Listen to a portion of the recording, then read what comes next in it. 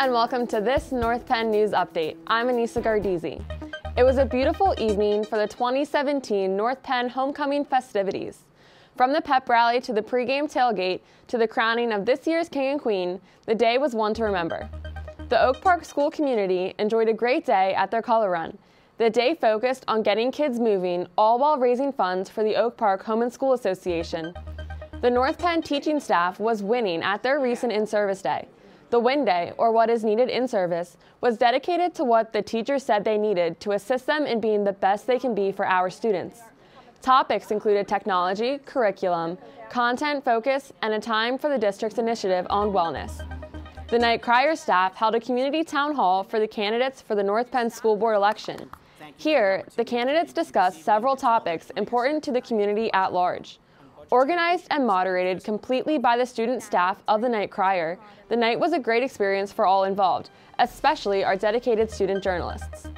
We wanted to give a special shout out to our school nurses for working through all of the missing student immunization documents, helping the parents get everything in order so that students didn't have to miss any school.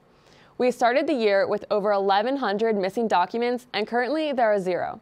We would also like to thank the Detweiler Family Medicine for holding 5 immunization clinics that saw over 200 students.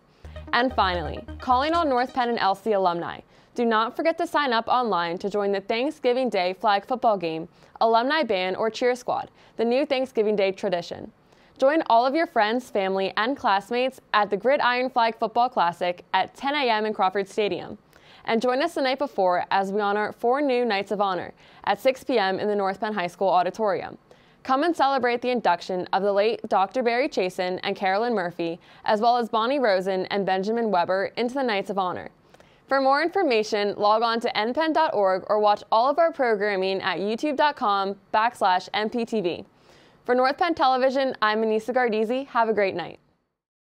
Welcome to our regularly scheduled action meeting. This meeting is being videotaped for community cable channels. Individuals attending this meeting and intending to speak to the board should be aware that they are being videotaped. In order to meet the requirements of Pennsylvania's Sunshine Law, it is necessary to record the names of all citizens who speak to the board during the meeting. To assure compliance with this requirement, it is essential that those planning to address the board come to the microphone, state their name and address, and sign the Audience of Citizens logbook. Members of the audience are asked to limit their questions and comments. To allow time for all those who wish to speak to the board president may ask the individual to yield the microphone to the next speaker. And now, please stand for the Pledge of Allegiance.